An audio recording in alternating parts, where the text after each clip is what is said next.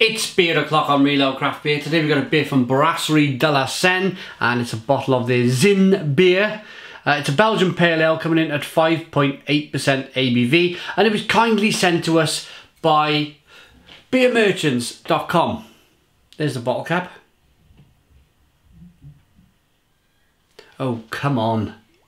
Let's get this to focus. Nah, I don't want to. Oh well. Beermerchants.com, fantastic company, fantastic beers on their website. I had another look at them today just to have a little browse, and they got some great beers on the website. Check it out. Got some really good Belgian beer at the moment, including this one, so check out the link in the description box of the video. Let's get the beer out into a glass and see what we get. Nice bit of smoke on the opening, look at that. Beer in the glass then.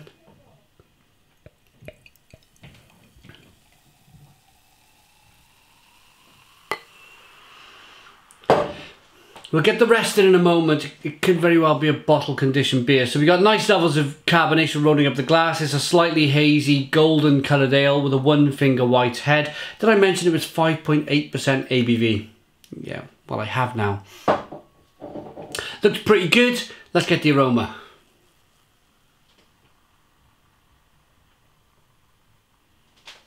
Yeah, that smells pretty fantastic, to be honest.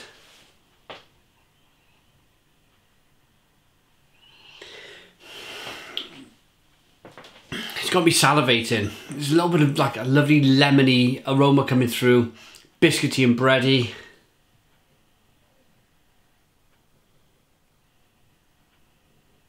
But it's also got a Belgian blonde appeal to it. Like they brewed it with the Belgian blonde yeast that they would use. It's like a hoppy blonde ale. A bit spicy. Touch earthy. It smells fantastic. Let's dive in. Cheers, everybody.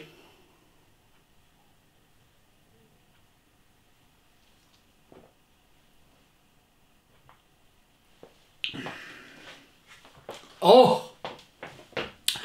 Wow! Boom! Stone the Crows. Stone the Crows. What a fantastic beer. First of all, incredibly drinkable. A really nicely carbonated beer that pushes the beer on the inside of the mouth, but the drinkability is incredible. It really is a lovely juicy pale ale. I'm getting orange and spice on the back end with some bitterness.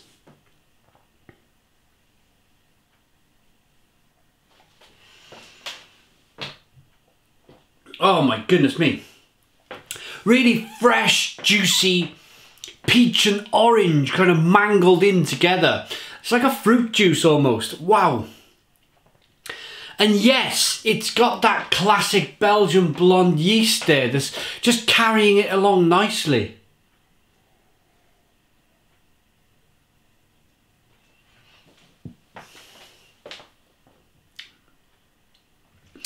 That's a really nice drink. That is so good.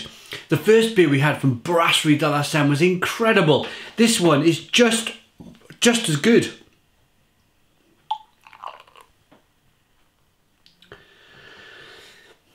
It seems that somebody's awakened the Belgians have been able to produce fantastic beer for an awful long time, but they're classic styles.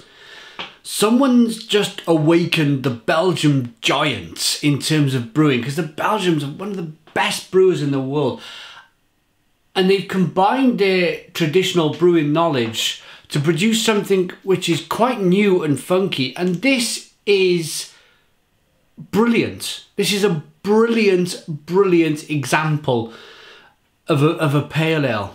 Belgian style pale ale.